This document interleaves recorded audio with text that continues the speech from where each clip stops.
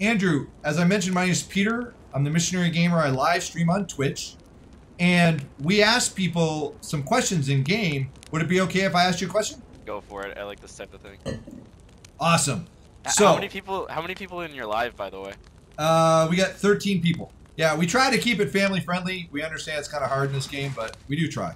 Here's the first question for you. What do you think happens after we die? Not in the game, but in the real world. I really like this question because I'm a little congested, but I think it's like how we were before we were born. Like, do you remember being like alive when you were born? It's just nothing. It's nothing. I'm not atheist, but I also don't believe in religion. But okay. I don't think there's anything. I think we just die. That's it. The question is, let's say if there is a heaven, do you think you're good enough to go there? Probably not. Oh wow! Right off the bat, so you don't think you're a good person? I think I am. I think I have a good heart, but like. Okay. I feel like to get into heaven, you have to be absolutely perfect. Well, can I ask you a couple questions then? Let's make sure. In your lifetime, how many lies do you think you've told? Probably like, I don't know, thousands. Thousands. Okay, thousands. What would that make you then? A pretty big fat liar. Have you ever stolen anything? Yeah. So what do you call somebody who steals things? Thief. So then, what would that make you? Thief. It would make you a lying thief. See how these things start adding together? Right? Have you ever blasphemed God's name? Ever used his name in vain? Probably today alone, probably 20 times. I work in construction, so. Last question. Jesus Christ said, you know it said of old that you shouldn't commit adultery. But I tell you, even if you've looked at a woman with lust, you've committed adultery with her in your heart. Have you ever looked at another person with lust? Yeah. Now this isn't me judging you, but this is you've admitted that you're just like the rest of us. You're a lying, thieving, blasphemous adulterer at heart. And that's not a good person, is it? No. Let's say today was the day that you actually died in the real world, and you stand before God, and he opens up the books in your whole life, and he judges you by his perfect and righteous law. Is he going to find you innocent or guilty of breaking his law? Probably guilty. Should he send you to heaven, or should he send you to hell for breaking his laws? Hell. Does that reality concern you at all? I wasn't expecting this conversation, but I mean, it's not on like the forefront of my mind at all times, but yeah, it would concern me. Believe it or not, I actually love you. See, I'm a Christian, and I don't want you to go to hell, and God has made a way for guilty sinners like you and I to be saved from that wrath. Have you ever heard of what that way is? No. 2,000 years ago, God sent his son, Jesus Christ, to be born of a virgin. He was born miraculously. He lived a perfect life.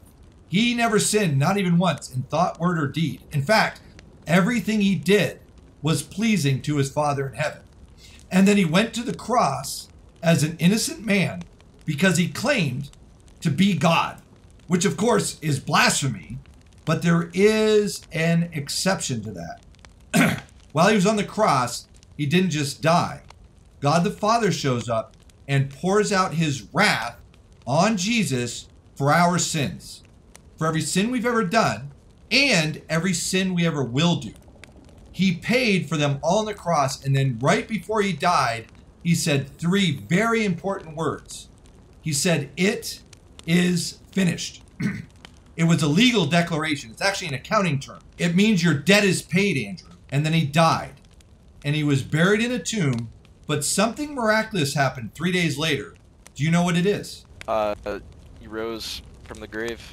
See, Jesus said ahead of time, he said, nobody takes my life from me.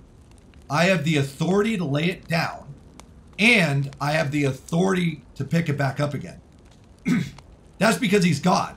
It proved that he was God when he came back from the dead. It also proved that what he said he did, it is finished. He can actually do that because God can back that up. Does that make sense? Yeah. He was seen by his disciples and over 500 eyewitnesses over the course of 40 days. And then he ascended in heaven, and right now he is seated at the Father's right hand. Jesus said, I am the way and the truth and the life. Nobody comes to the Father except through me. The time is fulfilled. The kingdom of God is at hand. Repent and believe in the gospel. Do you know what the word repent means? I don't know. It means to forsake your sins. You turn away from them, and then you trust that the gospel is a real offer. That Jesus Christ did, in fact, pay for your sins on the cross. You trust that what he said is true. Do you think what I've shared with you is the gospel truth, or is it a lie? My honest answer, I don't know. I was raised Catholic, but that was 10 years ago. And so here's what I would encourage you with. Do you have a Bible? I actually don't. You have a smartphone, right? Yeah. If you search for apps and search Bible, there's a smartphone app called YouVersion. And you can read the book of John for yourself. Thanks for bringing food. That was very thoughtful of you. Andrew, if you need some food, it looks like this person's very thoughtful and dropped some food for you. Yeah. And this person obviously wasn't here for the whole conversation. So I'm going to summarize for them as well. The bad news is we've all sinned. We all deserve the wrath to come. It would be eternity in hell. But God has made a way for guilty sinners like you and I to be forgiven through his son, Jesus Christ, who paid for... Hey, man, come on. Don't be like that. Come on. That's so not cool. Why'd you do that? That's not cool at all. That person brought in food. They had been in there multiple times.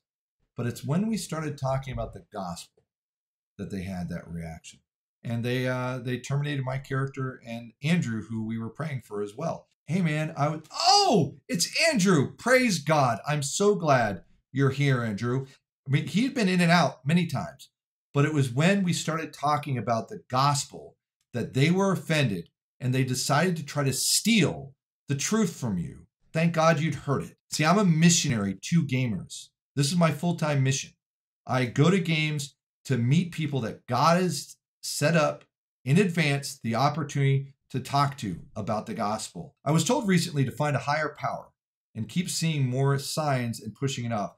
But the more signs I see, the more it opens my eyes. You now have all you need to know about what God has done so that you can be saved. So guys, if you'll join me in prayer for Andrew, I'd be grateful. Heavenly Father, I'm very thankful for Andrew being here and being able to hear the gospel. Lord, I proclaim the gospel to Andrew. He's been faithful to hear it. And Father, I pray you'd give him that gift of faith, that he would repent and put that faith and trust in your son, Jesus Christ, and be saved from the wrath he has earned, because that wrath has been paid for by Jesus Christ on the cross.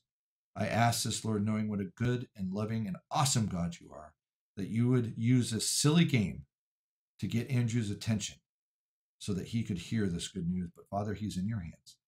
And I know that it's between you and him. I cannot do anything more than proclaim the gospel, and I'm grateful to participate in the work that you're doing.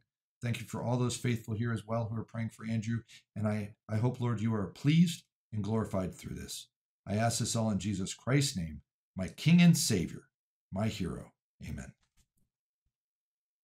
Let's see here. Andrew says, I do appreciate you. I'm working my life away at a young age, and I know I needed to hear something like this soon. Andrew, that is the wisest thing that I've heard anybody say today. I'll read it right now. Praise God. You would not be saying that if God was not at work in you. The fact that you would put aside the game and say, I'm going to go read God's word right now. Praise God, because that doesn't happen without him being at work. We are dead. We are dead in our sins and trespasses. And so for you to say that I'm going to put this silly game aside and I'm going to go do what's important, that's a praise God. We got Romans 10:17. So faith comes from hearing, and hearing by the word of Christ. Amen, amen. Guys, this has been such a wonderful day to share the gospel with people. Let's get back in there. Let's see if God has any other divine appointments for us. I am so encouraged. I bet there's very few people who say that when they get the dead screen on there. But we are. Let's see here. Looks like that's something we can